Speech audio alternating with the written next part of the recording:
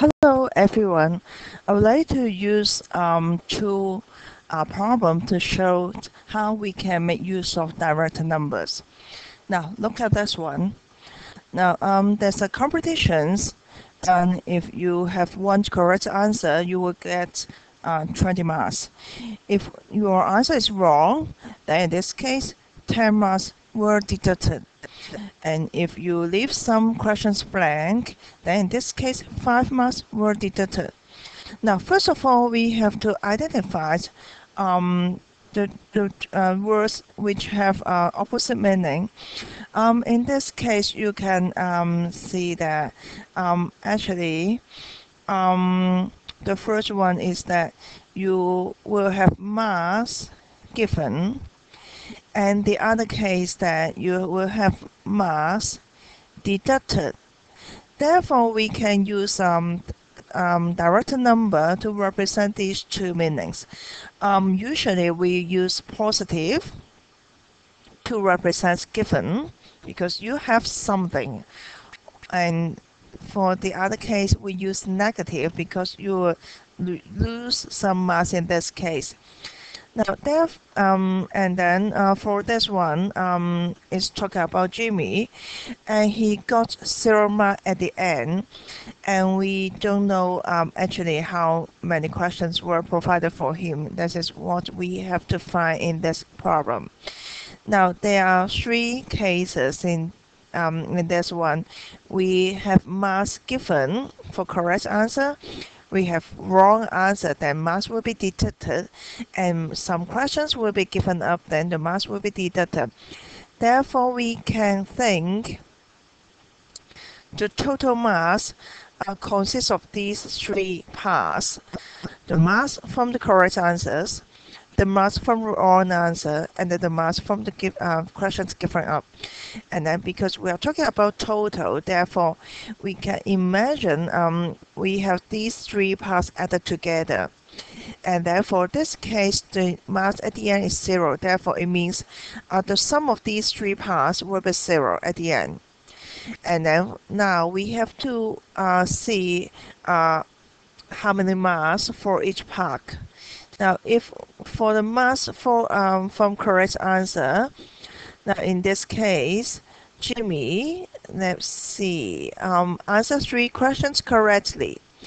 That's for in this case, you can see we have 3 times positive 20 because marks were given to him. And then he got 5 questions wrongly. Okay, in this case, for each wrong answer, 10 marks will be deducted. That's why 5 times negative 10. This negative here. Okay, once again, it refers to marks deducted. Okay, here, we don't know how many questions he gave up. Therefore, this part is unknown, okay? And for each questions given up, 5 marks were deducted. Therefore, we have negative here, like that. Therefore, you can first think we've got something like that, okay? Now, this part, 3, okay, means the number of correct answer. Of course, when we count something, okay, the number of questions in this case, it is positive. Therefore, we can write in this way: positive 3, okay, it represents the numbers of correct answers, and then times positive 20 because 20 marks were given, and then plus because the total mass is the sum of 3 parts in this case. Therefore, we add something, okay? Positive 5 means the number of wrong answer in this case. And therefore, each wrong answer, 10 marks were deducted. Therefore, times negative 10. And then add the other part. The number of questions given up were unknown in this. It was unknown in this case. Therefore, I just leave a question mark here, and then times -5.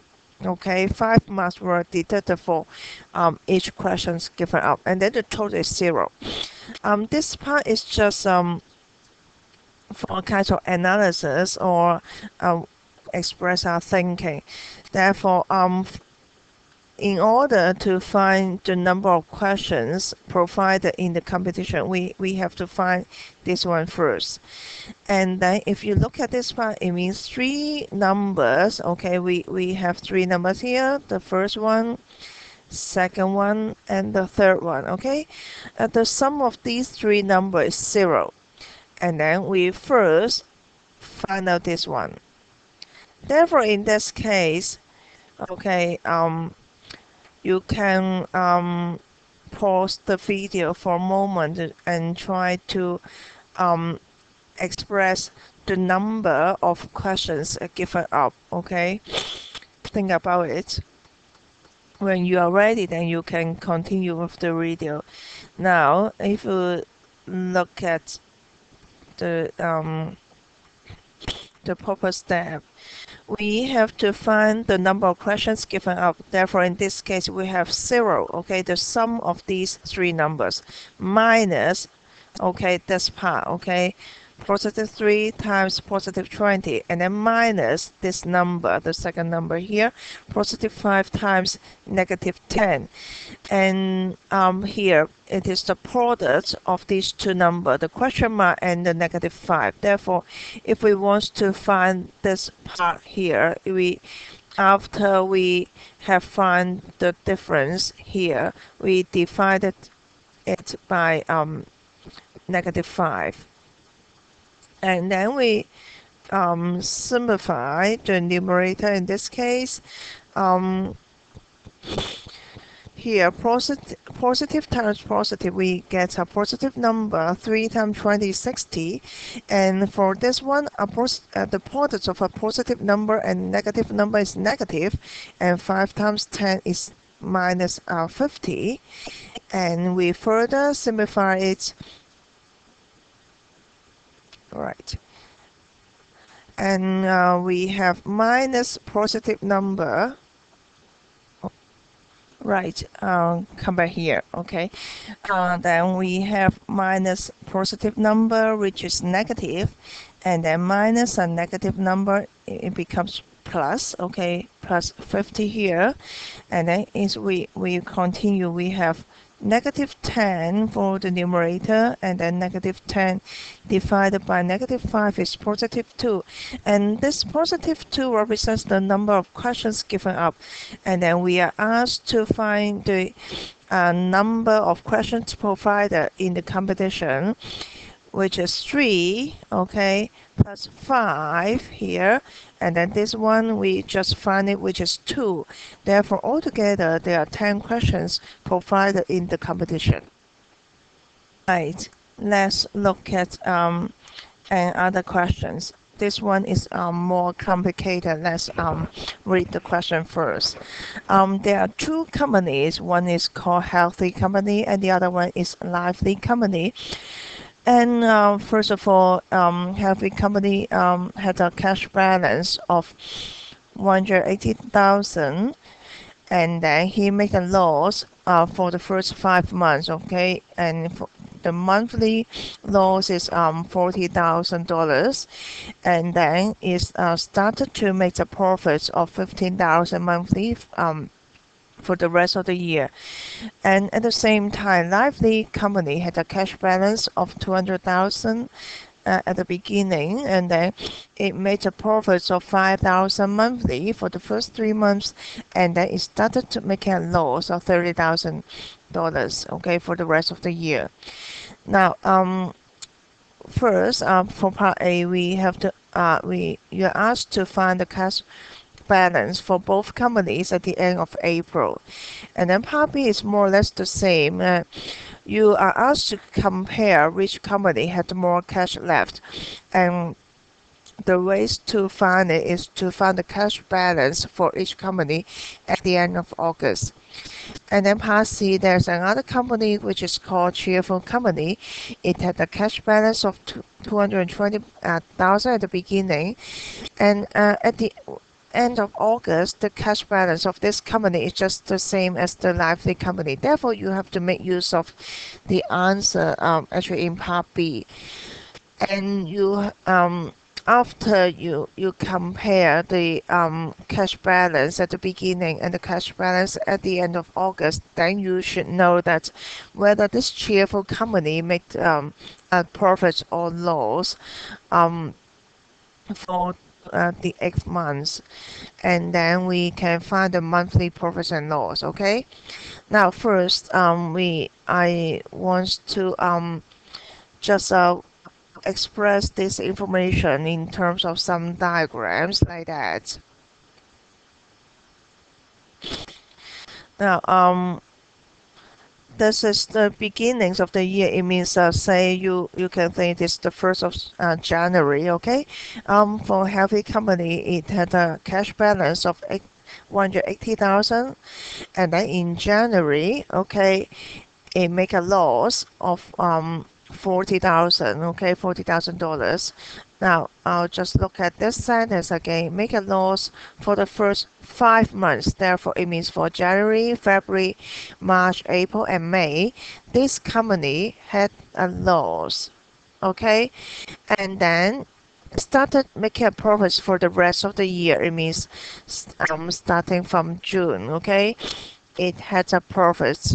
Okay, 15,000. Okay, July is it made a profit 15,000 for August. Okay, 15,000, like that continuously. Okay, and for the other company, Lively Company, at the beginning, it made it had a cash balance 200,000, and then for the first 3 months it made a profits. Okay, 5,000 for each month, and then it started to have a loss. Okay, 30,000. Okay, for the rest of the years like that. And here we also have two words which are having opposite meaning. Okay, it's the case profits and loss. And usually we use positive to represent profits, and then negative to represent loss. And that's why you can see that here, for say take Healthy Company, okay, as an example, you can see that I write negative $40,000 here, because this 40,000 is a loss. And after the first 5 months, say this is June, it started to make a profit. That's why you can see that there is a positive sign here, okay, which means a profit. Now, when we calculate cash balance, we consider cash should be accumulated for when time passes. That's why you can see we can see the next slide. When we find the cash balance, say for Healthy Company, okay, at the end of April, there are 4 months. We are having a sum here like that. It means when time passes, the cash is accumulated. Okay, it means we have this month we have some cash, this month we have some, and then we all together, okay, at the end for all 4 months all together, there's a balance. Okay, in this case, therefore we do an addition here. But say for Healthy Company, it had the loss for the first 5 months. Okay, that's why it means for January to April, it make a loss. Okay, for these 4 months. Okay, therefore you can see that we have the beginning balance here, and then we add. Okay, this represents the number of months, that's why it is always positive. And then we use a direct number to represent the loss. Okay, and this is the case. Okay, we have negative here, and when we simplify this one, we have this part. Okay, 180,000 minus 160,000. Now if you start the calculation from this point, that's the case that you are just not using a direct number. Okay, you just you just have the thinking that we have a loss, that's why we have to minus the cash. Okay, that's why in this case you are not really using a direct number to represent the calculation. Okay, of course at the end you will get the same answer. But for this case, just want to show you we can uh, how we can make use of direct number to represent the different meanings of profits and loss. Okay, and if you understand how to calculate the cash balance for healthy company, it's just more or less the same for lively company.